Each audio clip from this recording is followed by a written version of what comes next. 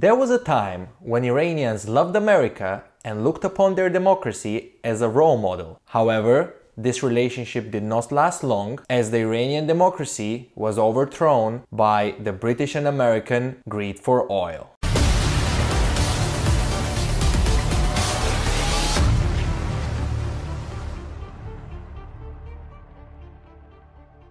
The year is 1953 and the world is in the beginning of the Cold War. The United States and the Soviet Union are competing around the world for influence while countries gain their independence and start their own way of development. In the case of Iran, in 1953, they had their first democratically elected prime minister in their 4,000-year history, and his name was Mohammad Mossadeq.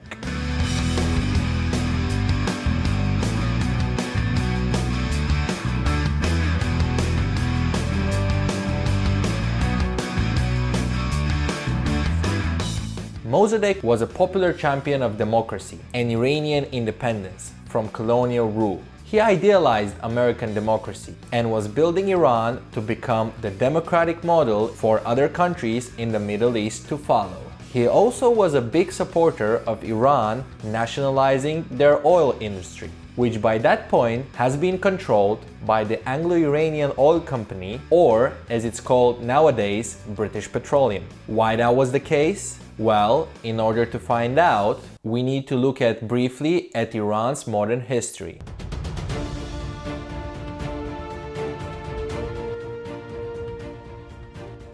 In order to understand why Britain got to exploit Iran's oil fields, we need to go back to the early 1900s. In 1908, when the British discovered large oil fields in Iran, their interest in controlling Persia grew exponentially. At that time, Iran was a weak constitutional monarchy stuck between the Russian, Ottoman and the British empires. During the First World War and the subsequent victory of the British, they gained the upper hand and exercised the biggest amount of influence in Persia.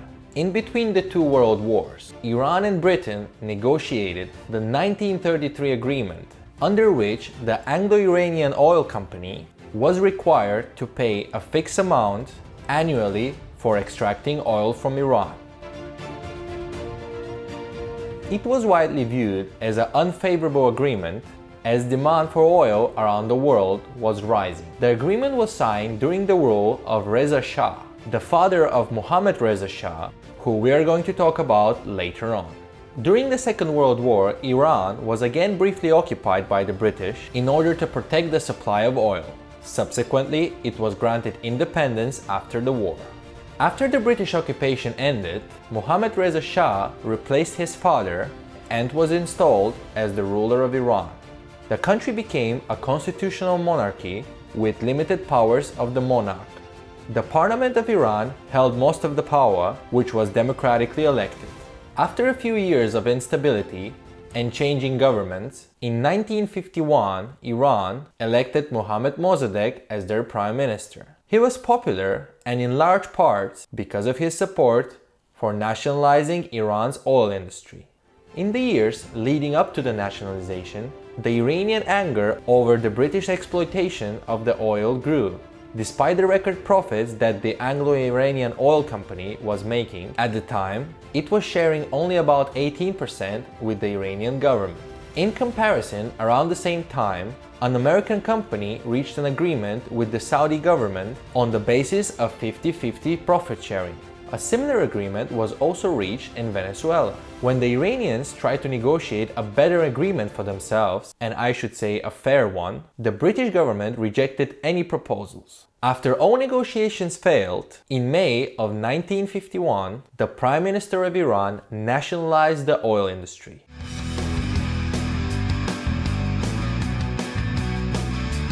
Tensions between Iran and Britain boiled up. Britain imposed sanctions and an oil embargo over Iran. The Iranian economy was severely damaged and the country went into a crisis. The population became poorer, and even though most people supported nationalization, the discontent with Mossadeq's government was growing. After seeing that a negotiated agreement would not be reached, the British government decided to overthrow the democratically elected Prime Minister with the help of the United States.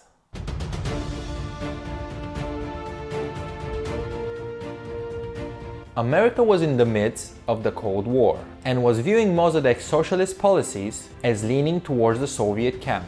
In addition, they didn't want the nationalization of the oil industry to become popular and spread to other nations in the region. However, a secret document later released showed the real intentions. Specifically, the aim was to bring a government which would reach an equitable oil settlement. The director of Central Intelligence at the time, Allen Dulles, dispatched two of his associates, Kermit Roosevelt and Rocky Stone, to Tehran to orchestrate the coup. The first coup attempt was carried out by the British intelligence service, working together with the CIA and with the tacit support of the Shah, who was hoping to gain more power after the coup. He issued a decree dismissing Mossadeq as prime minister and appointed General Zahedi, who was a loyalist supporting the monarchy. However, news reached Mossadeq that there was a coup attempt organized by Britain and the Anglo-Iranian oil company to remove him from office, and he quickly rallied his supporters, and hundreds of thousands of people took to the streets to support Iran's democratically elected prime minister. He also had the commander of the Imperial Guard, General Nasiri, arrested, and after fearing for his safety, the Shah of Iran, together with his family, fled the country. After capturing and arresting most of the coup plotters, Mossadeq ordered his supporters to go back home. He also expelled all British diplomats and British petroleum representatives. However, he made the fatal decision of not expelling the CIA. This proved to be a fatal mistake, as the American administration under President Eisenhower was full on regime change mood.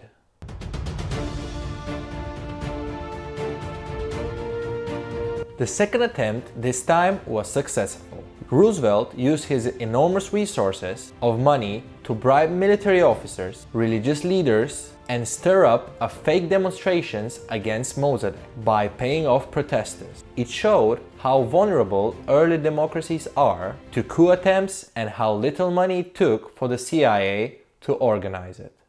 You had $1 million in cash to run the coup, right?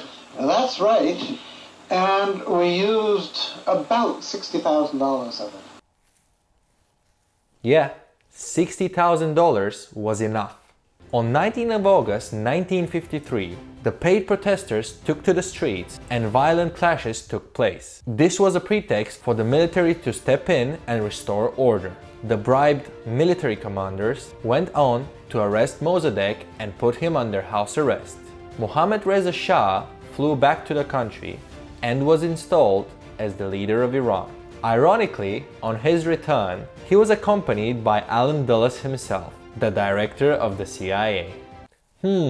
I wonder who was behind the coup attempt. After the Shah was installed into power, he favored Western oil companies, which he granted access to Iranian oil fields. Alongside British Petroleum this time, US oil companies were also allowed to operate in Iran. The country was then ruled for more than 2 decades by the Shah, who went on to terrorize his population with his secret services, who were trained by the Americans. Eventually, this led to the 1979 Iranian Revolution and the overthrow of the monarchy. We are going to cover this event in a different video.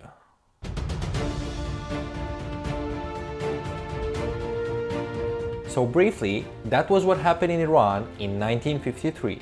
The CIA and the British intelligence service overthrew a democratically elected government for dominance and oil. We can see that when it comes to profits and control of natural resources, the United States government, contrary to its own principles, can topple democratic governments in favor of, we can say, puppet dictators. The Iranian people chose a democratic path and wanted to control their own natural resources. But when you go against Western capitalist interests, you become the target of assassinations and coups.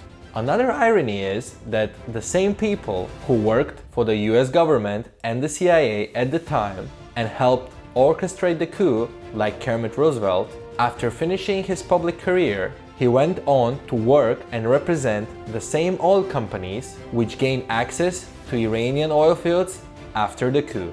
Whatever the official reason for the coup attempt might be, the facts speak for themselves. In the end, Iran's population suffered and paid the price for the Western companies' profits. This was our coverage of the events that took place in Iran in 1953. If you liked our video, give us a thumbs up and share your opinion by leaving a comment below. Please make sure to subscribe and support our channel for more videos like this one, and until next time.